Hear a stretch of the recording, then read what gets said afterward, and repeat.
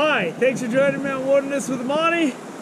This week, I'm going to be doing a couple days of river fishing. I'm going to fish the West Walker River today for my YouTube channel, and I'm probably going to go see what's going on with the East Carson River tomorrow for Wilderness with Monty Patreon. Today's a rare Monday. I'm not completely exhausted. I had a cool manager working yesterday, my supervisor, and they decided to get me out of there in 5 hours instead of my usual 12-hour shift. So I got to go home, watch football for the first time this year, and it was an awesome day, and I'm well rested. I came out a little bit late because it's cold in this river canyon where the West Walker comes down. I'm fishing in the 395 canyon, and it's artificial. I'm fishing artificial single hook barbless catch and release as I usually do. And I'm starting out with this Roadrunner crappie jig. And this is what I have been using in the truckie a lot, because this is the jig I have the most of right now. So I use whatever I got and I try to make it work. The river's flowing pretty good right now. And it looks really good. And I got my fly rod in the car. I got some streamers and some nymphs. But, you know, when the water's rushing like this, and I'm fishing a river where I know there's big fish, I like to fish jigs. That's just what I like to do. Who knows where the day is gonna lead? It's about 9. I can see there's ice on the river on a lot of the edges.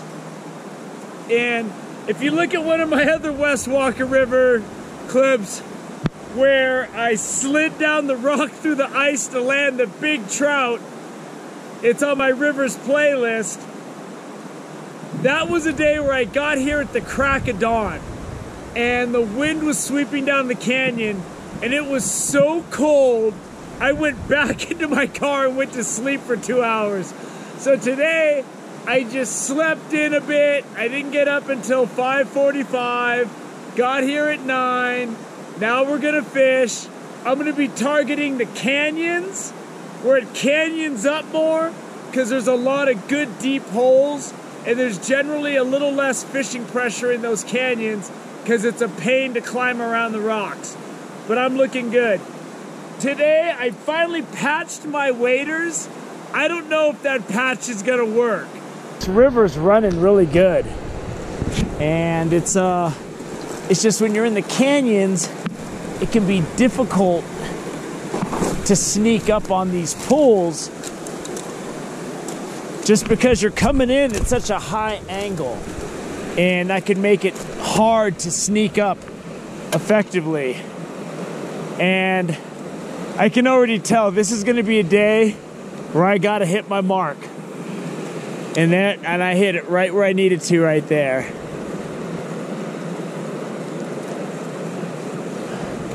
There just wasn't any fish in that spot. Or I already spooked the pool. I do a lot of spooking of pools in this creek because I try to get in a good position to cast. And a lot of times to get in a good position to hit the water you want to hit, you're gonna spook some stuff. The ice that's on the water like that isn't of a concern. It's the stuff that's out in the middle, and there's a fine sheen of ice on those rocks. That stuff, you are going in. if you got on that. I mean, there's no question about it. But this water's moving good, and it's a little bit of a challenge to get it through the zones I wanted to. But as long as I can cast it straight and get it through there, it should be good. Accuracy is just the key here. You just got to be accurate, man. I got ice all over these rocks, though. I do not want to fall in the water down here. Got him. There it is. It's a nice brown. I don't get a lot of browns in the West Walker. There he goes. Back out into that freezing cold water. As you can see, there's just ice everywhere. And I'm getting snagged on the ice that's on the boulders. That's my biggest thing. And it's nice with these big barbless jigs, the hook just falls right out of their mouth. As soon as there's no pressure, that fish comes right off the hook. That's why when the fish jump, I freak out. So for this fish, I broke my usual rule, and I'm standing right above the pool because I wanted to have my jig have a little bit more residency time, and that fish came out of that deep water. And what I did is I just pitch cast it out, let it go deep, and then I'm just, because you know there's fish in there, and he came out and just nailed it. I saw him. This water's remarkably clear, but that's what I did. Usually I'll cast him downstream, and I did. I made like 4 casts and didn't get anything. In fact, it's a lot safer just to walk through this kind of ice than it is to try to go across the boulders that are just above the water. You've all seen me use this scam before, where I sneak up behind a rock. And there's ice all over this thing, so I gotta be careful.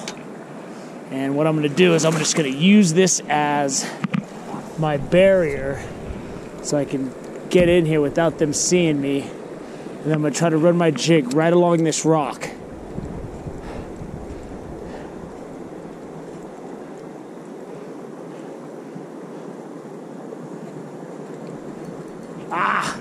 And I'm getting caught on the ice, left and right on the fringe of these boulders. There's just like a rim of ice. I just jumped in my car and drove down a little ways. I don't even know what the river looks like down here. So far, so good on my sketchy patch job, but there's a lot of ice in the river, so I'm watching out for these slippery boulders. I want to get, there's some nice water behind those big boulders right there. So I circled around wide, and I'm gonna climb out on that rock and see if I can't get a good cast in. All right, I got one to come out and grab my stuff, but I gotta get him around here because there's ice everywhere. I'm just gonna try to hoist him and scoop him. Oh, got him. Let's get him over here to the water. If I can take a look at him. Here's this rainbow. Nothing huge, but he was down there. You can see there's like really deep water here. And what I did is I cast it into the fast water, swam it out, and then I'm just barely dancing it along the bottom. And that fish picked it up right off the bottom. And the fish aren't super aggressive right now. So I'm really putting it in their face, and I'm leaving it there. And for a change, my casting has just been spot on today. There's no wind, and I'm dropping it right where I want it almost every time. But if you can get it through these deep boulders and these holes, sometimes those big fish will come out. There's a rock slide. Man, I'm glad I'm not on that side of the river. There's softball-sized rocks just barreling down.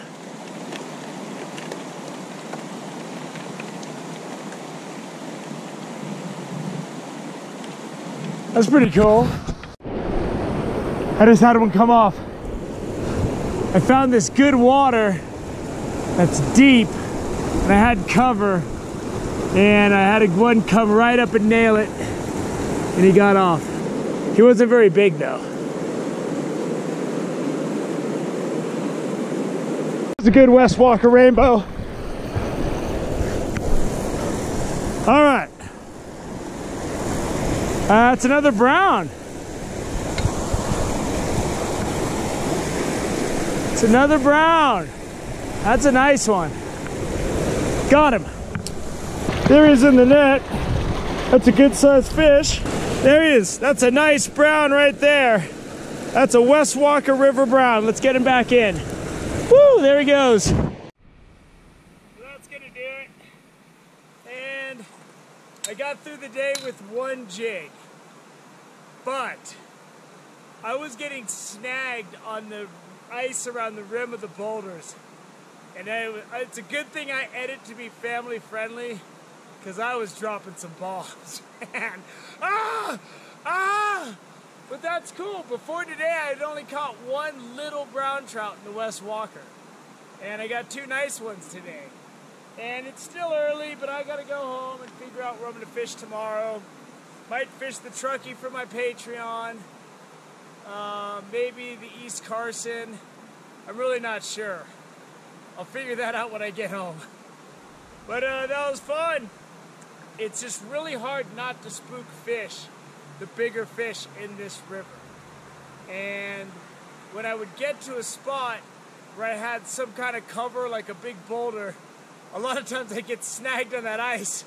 And man, I would get so mad, because I know I don't have a lot of good opportunities to hit some fish. But I'm probably going to come back in a couple weeks and fish downstream and see what it's like down there. You know, it's a 2-hour drive, but it's not that bad for a day drive. Thank you for joining me from Wilderness with Amani. Hope you enjoyed the West Walker River today. Until next time.